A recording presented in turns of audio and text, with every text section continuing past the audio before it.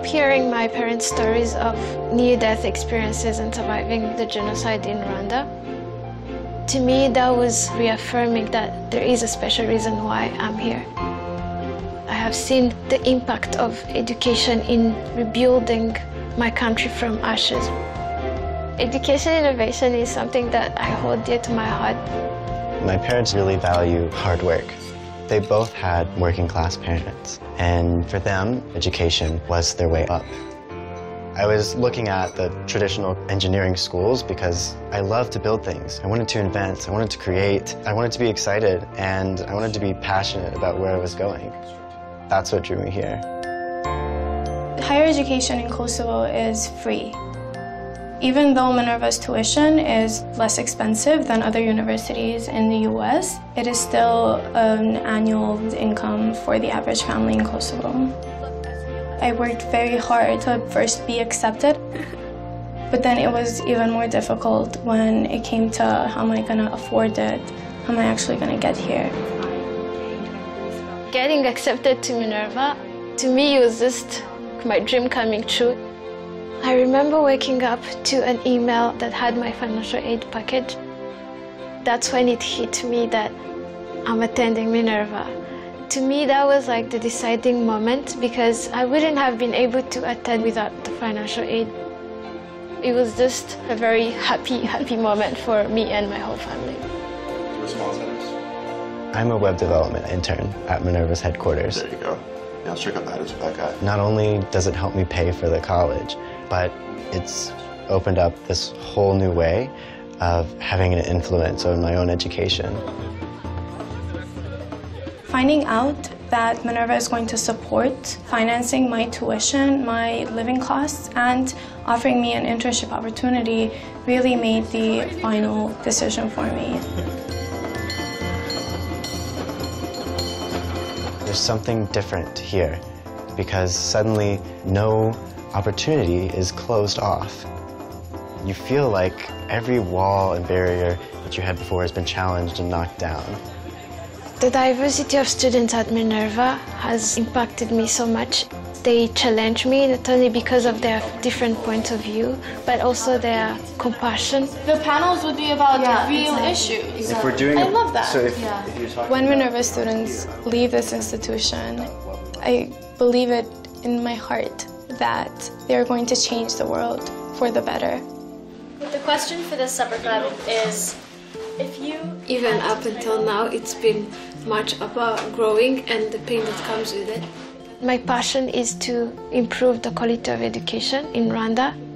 Making sure that people have access to quality education will not only build a new generation that is educated and who are critical thinkers, but also a generation who will be shaping the future of the country. It pains me that there are so many injustices in my country. This makes me very happy that you guys are all here. Half of the population in Kosovo lives under the national poverty line. I'm very passionate about alleviating that situation. Without the support of donors for financial aid, most of us wouldn't have even been able to come. This has opened up so many opportunities for all of us. There's something you get when making, and it's that you realize that you actually have a lot of power in your own hands. I'm playing an active role in my education, and I'm using my hands to build this university.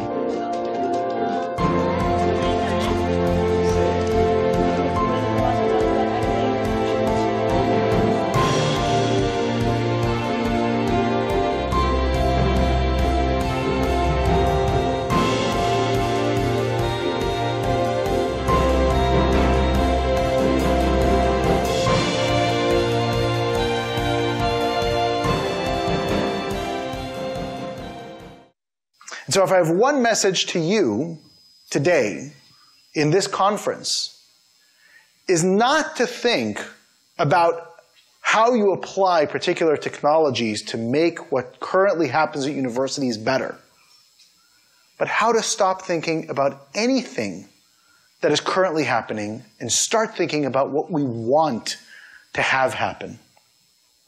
What is it that society requires of our institutions of higher education? And when we figure that out, then think about how you can apply technology to enable that to occur.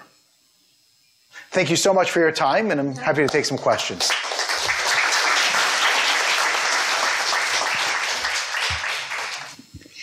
I'd like to thank you for having lectured on education part rather than technology only. I think you're invited here because the school is known as, the university is known as technologically advanced. But I'd like to thank you that you have stressed the point of education philosophy than the technology only. And my question is, I'd like to be brief. Seeing the way that you teach the concepts, it looks to be that the number of concepts and the quantity of the knowledge should be reduced than what we have taught in traditional university. And I would like to ask you if you have any design or consideration about the number of concepts or the quantity of knowledge. Thank you. Yeah, I didn't mention this in the design, but if you look at Minerva courses, they're far, far fewer than a traditional university offers. And that's for two reasons. If you look at the traditional university course offering, they're largely separated into two types of classes, neither of which we teach. So class number one, which is the bulk of the time students spend at universities, is in the introductory level information dissemination courses. It does not make sense for students to pay tuition, for governments to pay subsidies, to teach basic physics, economics, biology, chemistry, because it's all available online, all for free. And the idea that you would pay thousands of dollars to have a student sit in Economics 101 lecture is criminal. It just doesn't make any sense. You know, in the United States, as an example, in the University of California system, 95,000 students a year take Psychology 101. Okay? If you look at the average tuition rates in California for the in-state, that means that on average, students are paying $2,000 for each one of those classes. That means that in California, only in the University of California system, $200 million a year is spent on Psych 101.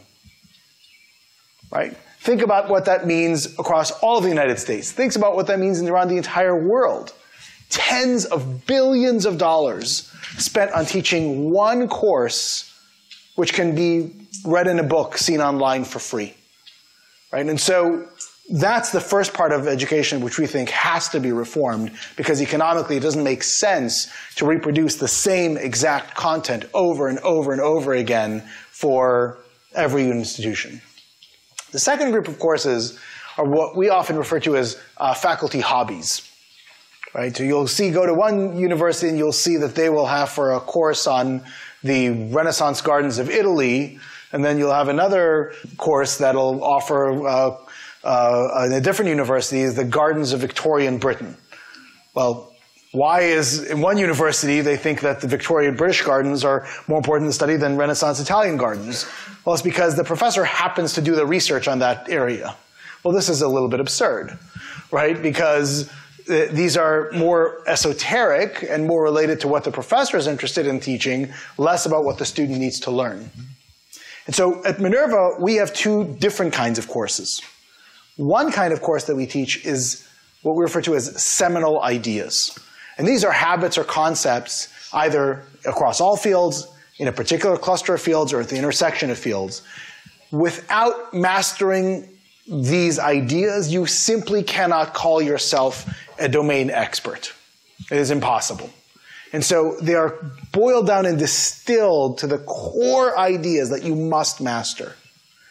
So those are the courses that we have constructed centrally and then offer. We then flip, and for the very upper level courses within your particular area of study, we have the students actually decide what it is that they want to study, and then we pair them with the appropriate professor, 3 students at a time, 3 students to 1 professor, and then enable them to construct the syllabus together and explore that. And so they do that through tutorials, which is what I described. They have a capstone project, which is student-directed, or practica, which is where they go and actually work in an institution in the real world and apply what they learned day to day. So we think that that's a better combination of what universities should be focused on, and that the other stuff, maybe a university will certify or verify that you've learned that knowledge, but frankly, the best way to certify that is by actually taking the seminal courses, because you have to learn the basic knowledge in order to apply it. Thank you very much. Thank you very much.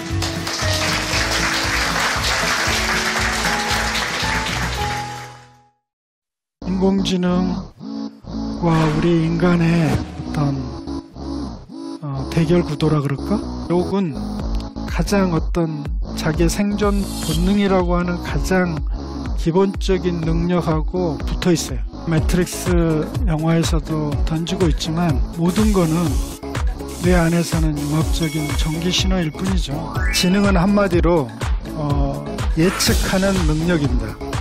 지능이 탁월해지면, 다른 말로 하면 예측 능력이 탁월하면 원숭이의 하부 조직이 될 수밖에 없어요. 우리 인간 뇌는 태어날 때 완성되어 나오지 않는다는 거예요. 그 연결 속에서 뭔가가 생기는 거예요. 우리를 가장 잘 알려면 우리의 뇌를 가장 알아야 돼요.